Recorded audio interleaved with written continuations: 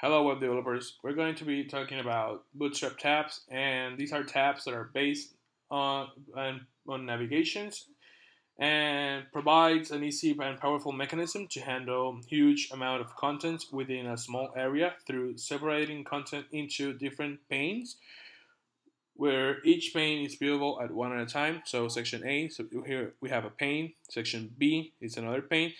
Notice that I did not have to leave this page to see the contents on both tabs. I also included in this example a drop-down tab, so we can add multiple items inside this tab as well. Notice that as well, I did not left the page to access any of the information um, saved on those tabs. Okay, so and the benefit of this is that the user can quickly access that content through switching between the panes without leaving the page, as we mentioned. And we're going to, the following example will show you how to create a basic tab component with Bootstrap.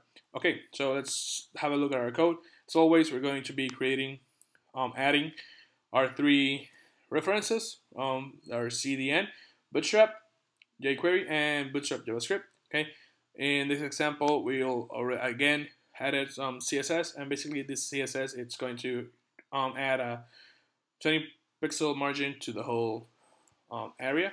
Notice that everything here, if I remove this, everything will become more to the top, to the left. So we're just gonna leave this here to see it a little bit more pretty.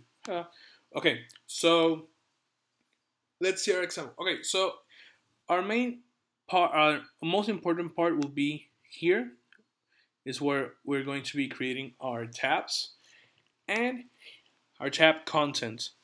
Okay, so I think this is the most important part. So let's go real fast here. Okay, and you can activate a tab component without writing any JavaScript. Notice that we're just going to be using Bootstrap and HTML, CSS, HTML. All the animations, effects will be handled by Bootstrap. Okay, so what we have to do is basically specify the data toggle attribute right over here, and just let it know that it's tabs. And also we're going to create a tab pane with a unique ID, and that's right down over here. Okay, and each content tab content will have that tab pane as well. And notice that this tab pane, and we mentioned that with a unique ID. Notice that every ID is unique: section A, section B, drop down 1, and drop down 2. Okay, and everything here will be wrapped around a tab content class.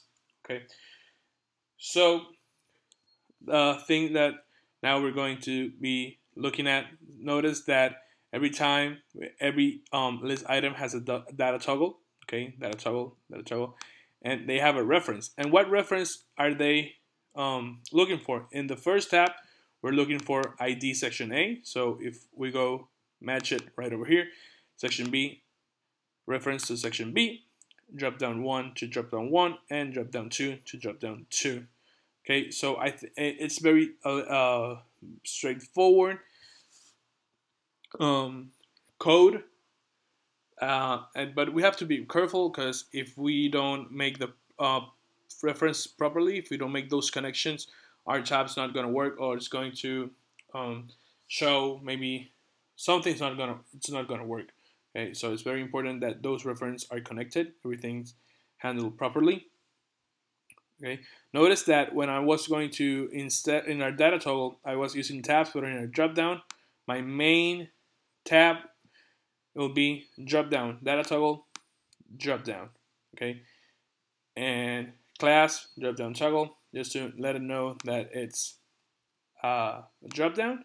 I also added the class caret, because this added me the arrow pointing down, so we know that it's a drop down. It helps the user identify that it's a drop down. So I think with this we can conclude our demo on Bootstrap tabs. I hope this video was helpful, and I wish you good luck on your web development projects. So have fun. Cheers.